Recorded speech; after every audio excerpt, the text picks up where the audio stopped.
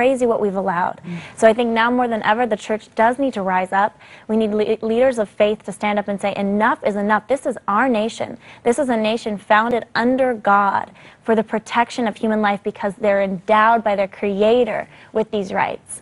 And we need to remind people that this is a country that is based on Judeo-Christian values, that the reason that we're great is because we value human life. We see human beings as made in the image of God, human beings as stamped with that beautiful mark of the Creator God. And we need to remind people of that because otherwise our nation won't succeed.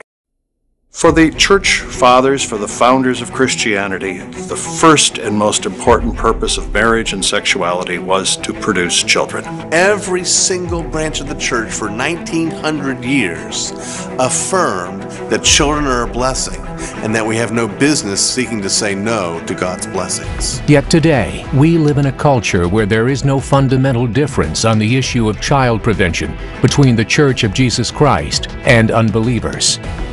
There was a time when birth control was unthinkable, when contraceptives were unthinkable. Birth control is contraception or family planning, the use of mechanisms to prevent fertility or to prevent pregnancy. And what it means to many Americans is a deliverance from responsibility, a deliverance from the responsibilities of children, yet having all the pleasures of adulthood.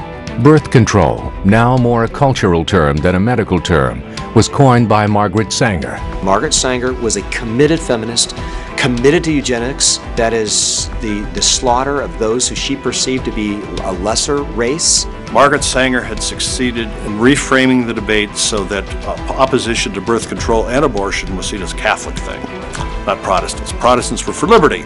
She understood you cannot destroy Christianity without destroying the family. You must destroy the father, you must destroy motherhood, and you must destroy babies. It has only been in the 20th century that Christians have publicly embraced the lifestyle of child prevention as biblical theology. People want convenience. People want their lives to be easy. But that's not what the Word of God bears out. Jesus wants us to give up our lives for Him. The only question is, how will we give up our lives?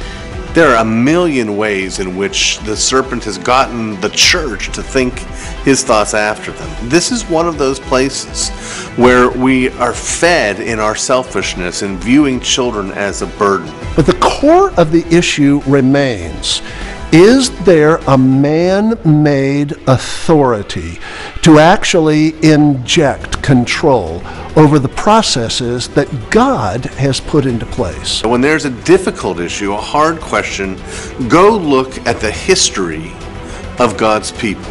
And if you see God's people throughout the history of the church, 100% of the people took the same view.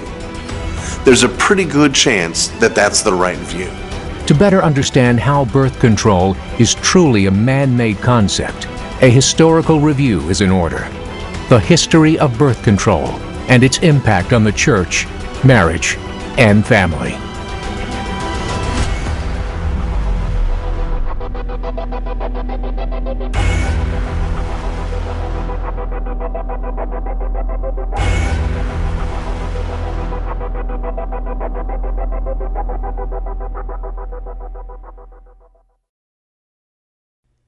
It was in this time frame that the Birth Control Federation of America was renamed to Planned Parenthood Federation of America, against Sanger's objections. The new name conveyed an apparent clean and wholesome, family-oriented image.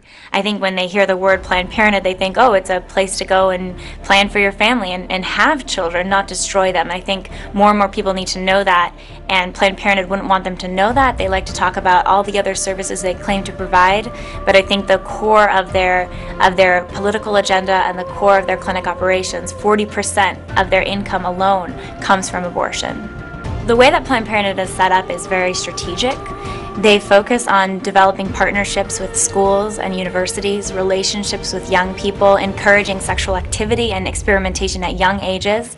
They encourage young girls, young women to go on hormonal contraceptives like the birth control pill. What happens then, as more and more sexual behavior is played out among unmarried young people and contraceptives are used, but there's of course the failure rate there's a lot of teen pregnancy. There's a lot of pregnancy for young single mothers in their 20s. And so what they do then is they turn to Planned Parenthood, again, who is not coincidentally the biggest abortion chain, and then they go there and are purchasing $500, $800, $1,200, $2,000 abortions to resolve the sexual activity that was started and encouraged by Planned Parenthood. Some people say to me that if I don't regulate the number of children I have, that I'll have more than I can afford. The idea is that we're overpopulated, you're leaving a carbon footprint. What about your future? What about finishing college? What about a career? That is an Old Testament commandment given to Adam. It is irresponsible, they believe, for God to determine the number of children that a Christian couple has. Nowhere does it say in the scriptures, you can't use birth control. And I say, yeah, well, nowhere in the scriptures does it say use birth control. What is the big threat about new life? What is the big threat about a child? To say, well, oh, you've got a girl and you've got a boy, that's all you need. Who said? Controlling what? We need to go back and say, does God make those arguments? What does God say? What does God praise? Do they capture the mind of God from the Word of God? Is it possible to be pro-life and pro-contraception? I think there needs to be an awakening. Just a simple awakening to say, Lord, what would you have for our womb? What would you have for our family? What would you have for our homes?